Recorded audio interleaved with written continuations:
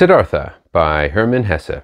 This book was written 100 years ago in 1922 by a German writer, and he does a retelling of sorts of the story of the Buddha. You have the main character guy who is born into a good situation, but he feels a deeper yearning for something else, and he's trying to figure out the meaning of life and his own meaning. And so he sets off talking to enlightened thinkers, joining a monastery, and he goes through these big ups and downs of different life paths. And all along the way, he has great epiphanies about the way to live.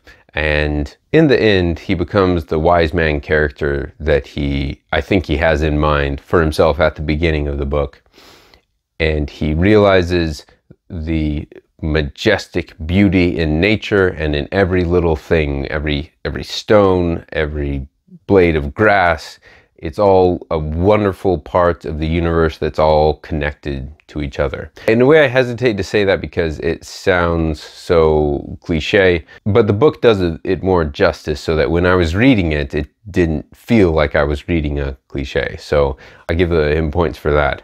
One thing I found very encouraging about the book is I liked how you have the main character who goes through these periods of being really determined to figure out things. But then he gets involved with this merchant, and then he gets a lot of money, and then he wastes it all, and then he just collapses and he hits rock bottom, and he is full of this sense of horrible waste. He is a wasted soul. He finds his way again, and part of the interesting to me is he had to go on the wasteful path to get to his current state of enlightenment. So it's a reason not to regret past mistakes because they build up to a greater level of wisdom. So it's a waste of time wishing you hadn't done something in some certain way, because that's the past, it's over, it's time to live in the present, and you can use all the past mistakes you've made, the past injustices, to build yourself up.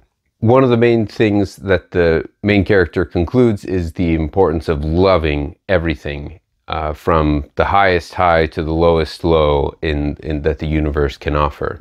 And I think it's interesting because he wrote this in 1922, and he was in Germany when the Nazis came to power, and he wrote an essay where he talked about the importance of love, and the Nazis hated him for it, so he faced a lot of backlash, which makes the novel even more impressive to me. He got to live some of the principles of opposition that he had in this book. I thought the book was interesting in the writing style because it's very non-descriptive. He doesn't talk about what a house is made out of, or what it looks like, or what color it is, or what people are wearing, or what fabric, or like there's no details like that. It's very simple, non-descriptive language. So I loved it.